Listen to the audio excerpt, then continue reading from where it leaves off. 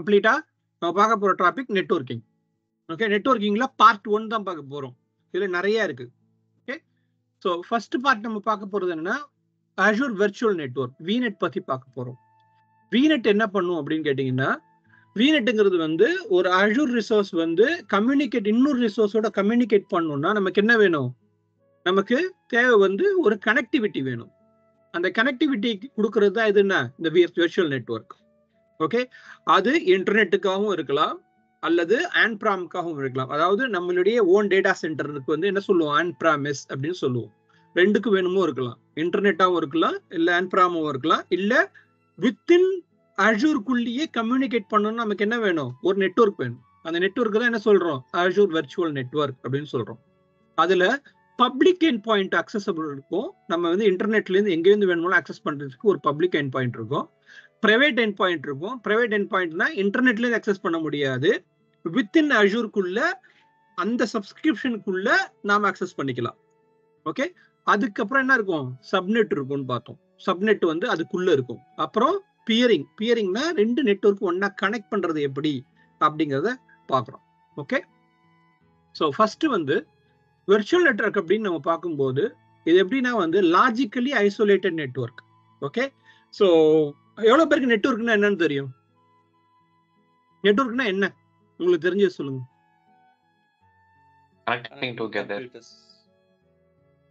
Connecting together. Okay, எல்லாரும் subject படிச்சுட்டு வந்தவங்க தானே, எல்லாமே வந்து கம்ப்யூட்டர் ரிலேட்டடா படிச்சுட்டு வந்திருக்கவங்க தான் இந்த குரூப்ல இருக்கிறது, ரைட்டா? ஸோ உங்களுக்கு தெரிஞ்சு நீங்க உங்க சப்ஜெக்ட்ல படிச்ச நெட்வொர்க்கிங்னா என்னன்னு சொல்லுங்க. The path of communicate. Used to communicate. Used to communicate. Okay.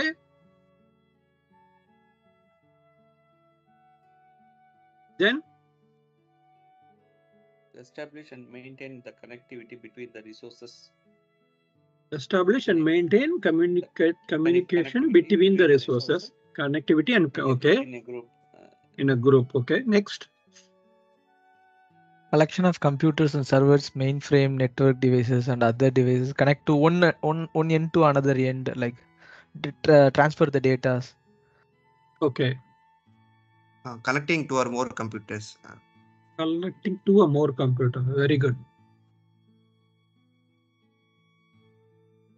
Okay. So ஜென்ரலா வந்து ஃபார் எக்ஸாம்பிள் வந்து சிம்பிளா நான் சொல்லணும்னா வந்து இப்போ நீங்க எல்லாருமே வந்து already you are in a network. Okay, example நீங்க வந்து உங்க கம்ப்யூட்டரை கண்டிப்பா இப்போ வந்து நீங்க பண்ணிருக்க கம்ப்யூட்டர் எதுலயோ உள்ள கனெக்ட் பண்ணிருக்கீங்க. எக்ஸாம்பிள் உங்க வீட்டில் இருக்க ஒரு ரவுட்டர்ல கனெக்ட் பண்ணிருக்கீங்க, கரெக்டா? எல்லாரும் வீட்டில் உள்ள ரவுட்டர்ல தானே கனெக்ட் பண்ணிருக்கீங்க. வீட்டில் உள்ள ரவுட்டர்ல கனெக்ட் பண்ணிருப்பீங்க. ஓகே, இப்போ வீட்டில் உள்ள ரவுட்டர்ல கனெக்ட் பண்ணிருந்தீங்கன்னா என்ன வரும், இப்படி போயிட்டு ஓகே உங்க வீட்டில் உள்ள ரவுட்டர்ல இப்படி போய் ஐபி கான்ஃபிக் நெட்ஷா என்ன வருது பாருங்க, பப்ளிக் ஐபி வரும்னா பப்ளிக் ஐபி வராது, உங்க ரவுட்டரோட ஐபி வரும் 192.168.18.5. okay, by default gateway is 192.168.18.1. that is my gateway address. This is my IPv4 address. This is my computer address. I don't get public IP. Okay, I always get internal IP. Okay. Okay, the reason is the IP for public IP associated to my router, not to my computer. Okay. So the router can assign private IP to devices, right? Right. Router now assign the private IP to my computer. To every device connected to the router. Right. Right. Okay. This is local area network. Okay. Right. So this local area network is a local area connection 1. Okay. The connection actually has a many connections, right? So, but right now I have one connection for this. Okay. Each one has a NIC card. The NIC card will get what? IP. Okay. So as simple as this, when you connect to Azure or cloud, you need a network. You need a boundary, private boundary. That boundary name called virtual network. In Azure, we call it VNET. In AWS, they call it VPC. Okay, so that is what we know as a VNet. Then why we need VNet? Because we need to isolate and security purpose. Basically, okay, so example, இப்போ Hassan இருக்க, அர்மான் இருக்க, நீங்க ரெண்டு பேரும் type பண்ணி பாத்தீங்கன்னா உங்களுக்கு வர்ற ஐபி அட்ரஸ் என்ன வரும்? ஒன்னு 192.168 இருந்து வரும், இல்லைன்னா 172 இருந்து வரும். நீங்க எங்க ரேஞ்ச் செட் பண்ணிக்கலாம் அந்த ரேஞ்சுக்கு தகுந்த மாதிரி வரும் உங்களுக்கு. அப்போ ஒரே அட்ரஸ் தானே இருக்கு, நாங்க ரெண்டு பேரும் பாத்துக்க முடியுமானா பாத்துக்க முடியாது. ஏன்னா நீ வேற நெட்வொர்க்ல இருக்க, அவரு வேற நெட்வொர்க்ல இருக்கிறாரு. ஆனா அட்ரஸ் வந்து ஒரே ரேஞ்சில தான் இருக்கும். ஓகே, எதுக்கான செக்யூரிட்டி பர்பஸ்க்காக அது லோக்கல்ல மட்டும்தான், அது ஒரு நான் ரவுட்டபிள், அதாவது அந்த ஐபி அட்ரஸ் வந்து உன்னோட லோக்கலுக்கு மட்டும்தான் இருக்கும். அது வந்து டூப்ளிகேட்டாகவும் இருக்கனால நிறைய. ஓகே, ஸோ ஐசோலேட்டடாகவும் இருக்கும். அதே நேரத்தில் செக்யூரிட்டி பர்பஸ்க்காக என்ன பண்றாங்க, அதை வந்து ஒவ்வொன்று வீனெட்டுக்கும் தனித்தனியான ஐபி அட்ரஸ் வந்து கொடுப்பாங்க. அதாவது அந்த சப்ஸ்கிரிப்ஷன் உள்ள அந்த ஐபி அட்ரஸ் இருக்கும். ஸோ கனெக்டிவிட்டி ஆப்ஷன் அப்படின்னு பார்க்கும்போது நாம இதை வச்சு என்ன பண்ண முடியும், நம்மளால VNet டு VNet கனெக்ட் பண்ண முடியும், ஒரு VNet இன்னொரு VNetம் பேச முடியும், ஆன்பிராமோட நம்ம பேச முடியும், இன்டர்நெட்டுக்கும் நாம போக முடியும். ஓகே, இன்டர்நெட்டுக்கு போகும்போது என்ன பண்ணுவோம், பப்ளிக் ஐபி இருக்கும், பப்ளிக் ஐபி வச்சு அது கம்யூனிகேட் பண்ணி உனக்கு திருப்பி பதில் கொடுக்கும். ஓகே, ஸோ அது மட்டும் இல்லாம சைட் டு சைட் VPN அப்படின்னு ஒன்று இருக்கு, எக்ஸ்பிரஸ் ரவுட் கனெக்ஷன் ஒன்று இருக்கு. சைட் டு சைட் VPN அப்படின்னா நாம இருக்கக்கூடிய நம்மளுடைய சைட்டையும் நம்ம அஜூரோட சைட்டையும் ஒன்னா இணைக்கிறது, பிரைவேட் டனல்ல நம்ம ஒன்னா இணைக்கிறது, அதுக்கு பேரு side to side VPN.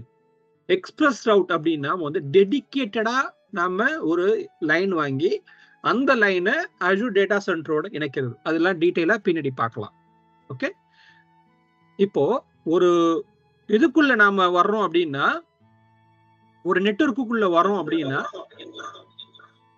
Okay, so நமக்கு என்ன நடக்கும் அப்படின்னா, பேசிக்கா ஒரு வெர்ச்சுவல் நெட்வொர்க் இருக்குன்னா வெர்ச்சுவல் நெட்வொர்க் நம்ம என்ன பண்ணலாம், மல்டிபிள் செக்மெண்டா பிரிக்கலாம். மல்டிபிள் செக்மெண்டா நம்ம பிரிக்கிறோம் அப்படின்னாலே நமக்கு என்ன கிடைக்கும், நிறைய சப்நெட் நம்மளால கொண்டு வர முடியும். ஓகே, ஸோ அது வந்து மல்டிபிள் செக்மெண்டா நம்ம பிரிக்க முடியும். அந்த செக்மெண்ட்டுக்கு நம்ம என்ன பண்ண முடியும், ஐபி அட்ரஸ் கொடுக்கணும். அந்த ஐபி அட்ரஸ் வந்து ஜென்ரலா வந்து கிளாஸ் ஏ, கிளாஸ் பி, கிளாஸ் சி அப்படின்னு சொல்லுவோம். அது வந்து RFC 1918 அப்படின்னு சொல்லுவோம். அதை இந்த பிரைவேட் ஐபி ரேஞ்ச் பூராவுமே RFC 1918ல தான் வரும். அது வந்து கிளாஸ் ஏங்கிறது வந்து 10 சீரியஸ்ல ஆரம்பிக்கும், கிளாஸ் பிங்கிறது வந்து 172 சீரியஸ்ல ஆரம்பிக்கும், கிளாஸ் சிங்கிறது வந்து 192 சீரியஸ்ல ஆரம்பிக்கும். ஓகே, ஸோ இந்த 3 ரேஞ்சில் தான் நமக்கு என்ன இருக்கும், ஆல்வேஸ் நம்ம வந்து ஐபியை வந்து அஜூர்ல அசைன் பண்ண முடியும். ஓகே, ஸோ பப்ளிக் ஐபிங்கிறது வந்து நாம எந்த ரீஜன்ல இருக்கோமோ அந்த ரீஜன்ல இருந்து நமக்கு ஒரு பப்ளிக் ஐபி கிடைக்கும். ஓகே, அப்புறம் அந்த ஐபி அட்ரஸ் பொறுத்த வரைக்கும் 2 டைப் ஆஃப் ஐபி அட்ரஸ் இருக்கு. ஒன்னு ஸ்டாட்டிக் ஐபின்னு ஒன்று இருக்கு, இன்னொன்று வந்து டைனமிக் ஐபின்னு ஒன்று இருக்கு. ஓகே, ஸோ நான் ஃபர்தரா டீட்டெயிலா போறதுக்கு முன்னாடி ஏதாவது கொஸ்டின் இருக்கா இங்கேருந்து?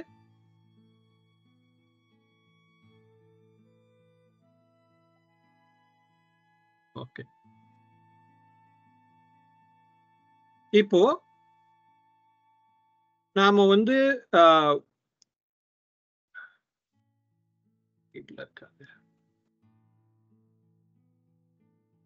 பார்க்க போறது என்னன்னா வந்து ஒரு வெர்ச்சுவல் நெட்வொர்க்கு. அந்த வெர்ச்சுவல் நெட்வொர்க்ல நம்ம என்ன பண்ண முடியும்னா சப்நெட் பண்ண முடியும், ஆன் பிராம்க்கு கனெக்டிவிட்டி பண்ண முடியும், அதை நம்ம டிஎன்எஸ் ஓட கனெக்ட் பண்ண முடியும், ஐபி அட்ரஸ் அசைன் பண்ண முடியும், பப்ளிக் ஐபி, பிரைவேட் ஐபின்னு. அந்த டிராஃபிக் வந்து யார் உள்ள வரலாம், யார் வெளியில போகலாம், யார் இது பண்ணலாங்கிறதுக்கு வந்து network security group, application security group and Azure firewall அப்படின்னு வரும். இதெல்லாம் அட்வான்ஸ் டாபிக்ல நம்ம கவர் பண்ணுவோம். ஓகே, என் பாயிண்ட்ங்கிறது ஒரு சர்வீஸ்க்கு என் பாயிண்ட் வைக்கலாம், இல்லை பிரைவேட் என் பாயிண்ட்டும் நம்ம வைக்கலாம். இது வந்து ஜென்ரலா ஒரு நெட்வொர்க்குள்ள நாம இருக்கக்கூடிய சில ஃபங்க்ஷனாலிட்டிஸ். இன்னைக்கு முக்கியமா நம்ம பார்க்க போறது வெர்ச்சுவல் நெட்வொர்க்கும் சப்நெட்டும் நாம ஐபி அட்ரஸும் நம்ம இன்னைக்கு முக்கியமா பார்ப்போம். டைம் இருந்துச்சுன்னா என்எஸ்ஜி பார்க்கலாம், இல்லைன்னா நாளை காலையில என்எஸ்ஜி பார்க்கலாம். ஓகே, ஸோ பாத்தீங்கன்னா ஒரு நெட்வொர்க் அப்படின்னும் போது இதான் வெர்ச்சுவல் நெட்வொர்க். ஓகே, இந்த வெர்ச்சுவல் நெட்வொர்க்குள்ள சப்நெட் இருக்கும். சப்நெட்டுக்குள்ள நம்ம என்ன பண்ணுவோம், வெர்ச்சுவல் மிஷின் போடுவோம். அந்த வெர்ச்சுவல் மிஷினுக்கு வந்து நிக் கார்டுன்னு சொல்லுவோம். ஓகே, நிக் அப்படின்னா வந்து நம்ம நிக் கார்டு வந்து என்னன்னா வந்து அதுக்கு தான் வந்து ஐபி அட்ரஸ் போகும். அந்த ஐபி அட்ரஸ் தான் என்ன பண்ணும், நமக்கு வெளில கம்யூனிகேட் பண்றது எல்லாத்தையுமே வந்து நமக்கு கொண்டு வரும். ஓகே, ஸோ இந்த நிக் கார்டு இருக்கும். ஸோ ஒவ்வொரு விஎம் டிப்ளாய் பண்ணும் போதும் விஎம்க்கு பின்னாடி பார்த்தீங்கன்னா ஒரு நிக் கார்டு டிப்ளாய் ஆகும், அதுக்கு ஒரு ஐபி அட்ரஸ் வந்து அசைன்ட் ஆகும். ஓகே, ஸோ இது வந்து என்ன, நம்மளுடைய லாஜிக்கல் ரெப்ரசன்டேஷன் ஆஃப் நம்மளுடைய நெட்வொர்க். ஓகே, ஸோ இது வந்து டெடிகேட்டட் ஃபார் யூ ஒன்லி. வேற யாரும் இதை அக்சஸ் பண்ண முடியாது, நீங்க மட்டும்தான் அக்சஸ் பண்ண முடியும். ஓகே, அது மட்டும் இல்லாம இதுல இருந்து நம்ம என்ன பண்ணலாம், நம்மளுடைய டேட்டா சென்டருக்கோ இல்ல இன்னொரு நெட்வொர்க்கோ நம்மளால என்ன பண்ண முடியும், செக்யூர்லி நம்ம எக்ஸ்டெண்ட் பண்ண முடியும் அதை. ஓகே, அது மட்டும் இல்லாம எப்போ நம்ம வந்து ஹைபிரிட்னு வந்துச்சுனாலே நம்ம என்ன பண்ண போவோம், ஆன்பிராமோட நம்ம கனெக்ட் பண்றோம்னு அர்த்தம். இந்த ஹைபிரிட்னு வேர்டு வந்தாலே என்ன அர்த்தம், நம்ம ஆன்பிராமோட கனெக்ட் பண்ணலாம் அப்படின்னு அர்த்தம். ஓகே, ஸோ இதுதான் வந்து ஹை லெவல். இதுல ஒரு வெர்ச்சுவல் நெட்வொர்க்கை நம்ம கிரியேட் பண்ணணும் அப்படின்னா ஃபர்ஸ்ட் நமக்கு என்ன தேவைன்னா, நாம ஒரு புது வெர்ச்சுவல் நெட்வொர்க்கை கிரியேட் பண்ணுவோம். அதுக்கு நமக்கு தேவை VNET நேம் வேணும், எந்த ரீஜன்ல பண்ண போறோம்னு வேணும். ஓகே, ஏன்னா வெர்ச்சுவல் நெட்வொர்க்கை பொறுத்த வரைக்கும் அது வித்தின் அ ரீஜன். ஒரு ரீஜன்ல பண்ண வெர்ச்சுவல் நெட்வொர்க்கு இன்னொரு ரீஜனுக்கு போகாது. வெர்ச்சுவல் நெட்வொர்க் வந்து always the boundary is region. Okay, so நீ என்ன அட்ரஸ் ஸ்பேஸ் கொடுக்குறியோ அது அந்த ரீஜனுக்கு மட்டுமே இதாகும். ஏன் ரீஜன் சொல்றோம், ரீஜன்னா என்ன அஜூரை பொறுத்த வரைக்கும், geographical location. ஸோ ஒவ்வொரு ரீஜன் இருக்கு இல்லையா நமக்கு, ஸோ 66 ரீஜன் இருக்கு. அந்த என்ன அப்படின்னா இந்த நெட்வொர்க் கிரியேட் பண்றோம்னா அது ஒரு ரீஜனுக்கு மட்டும்தான். மற்ற ரீஜனுக்கு வேணா என்ன பண்ணணும், இன்னொரு ரீஜன்ல இன்னொரு நெட்வொர்க் கிரியேட் பண்ணணும். ஓகே, இதே நெட்வொர்க் அடுத்த ரீஜனுக்கு போகாது. அங்கேருந்து இந்த ரீஜன் அக்சஸ் பண்ணலாமா, பண்ணலாம், பட் என்ன பண்ண முடியாது, இதே நெட்வொர்க்கை நம்ம எக்ஸ்டெண்ட் பண்ண முடியாது. ஓகே, ஸோ நாம என்ன பண்ணுவோம், அட்ரஸ் ஸ்பேஸ்னு ஒன்று கொடுப்போம். அதுக்கப்புறம் அதுல இருந்து நம்ம என்ன பண்ணுவோம், ஃபர்தரா பிரேக் பண்ணி சப்நெட் கிரியேட் பண்ணுவோம். ஓகே, அப்புறம் நாம ஒரு நெட்வொர்க் இன்னொரு நெட்வொர்க்கையும் கனெக்ட் பண்ண போறோம்னா அந்த ரெண்டு அட்ரஸும் ஓவர்லாப்பிங் இருக்கக்கூடாது, ஒரே இதுக்குள்ள சைடர் ரேஞ்சுக்குள்ள இருக்கக்கூடாது. ஓகே, ஸோ எக்ஸாம்பிள் எடுத்துக்கிட்டோம்னா நாம ஃபர்ஸ்ட் என்ன பண்ணுவோம், அட்ரஸ் ஸ்பேஸ் ஒன்று கொடுத்துருவோம். ஃபார் எக்ஸாம்பிள் இதுல அட்ரஸ் ஸ்பேஸ் அப்படின்னு பாத்தீங்கன்னா இதுக்கு அட்ரஸ் ஸ்பேஸ் என்ன 10.0.0.0/16 கொடுத்துருப்பாங்க மினிமம். அதனாலதான் அவங்களால என்ன பண்ண போகுது /24 வந்து இங்க கொடுக்க முடியுது. ஓகே, ஸோ அவங்க 16 கொடுத்ததுனால நம்மளால இங்க 24 கொடுக்க முடியுது. ஸோ ஒரு 24 அப்படின்னா என்ன அர்த்தம், ஒரு சப்நெட்டுக்குள்ள 250 ரிசோர்ஸ் டிப்ளாய் பண்ணலாம். அப்பனா 250 VM டிப்ளாய் பண்ணலாம் ஒரு சப்நெட்டுக்குள்ள. இப்போ இதை 26 கொடுத்தாங்கன்னா 27 ஐபி அட்ரஸ் தான் அவங்களுக்கு இருக்கு. அப்போ அந்த 27 ஐபி அட்ரஸ் தான் அவங்க என்ன பண்ண முடியும், 27 தான் அவங்க கொடுக்க முடியும், -4. Okay, always. Okay, so first and second address cannot be used, so which means 25 you can use. Already this is -4. So இங்கே பார்த்தீங்கன்னா 254 அட்ரஸ் இருக்கும், 5 இருக்கும். அதுல -5 பண்ணிட்டு அவங்க 250 தான் காமிக்கிறாங்க அவைலபிள் ஐபின்னு சொல்லிட்டு. ஓகே, ஸோ ஒவ்வொன்றுக்கும் நமக்கு என்ன இருக்கும், அந்த ஐபி வந்து நமக்கு காமிக்கும். So 4 IP always minus, then first one, second one cannot use, so total 6 you have to allocate. Okay, so இதுதான் சப்நெட். VNET பார்த்தோம், சப்நெட் பார்த்தோம், புரியுதா? எதுக்கு கேள்வி இருக்கா இங்க?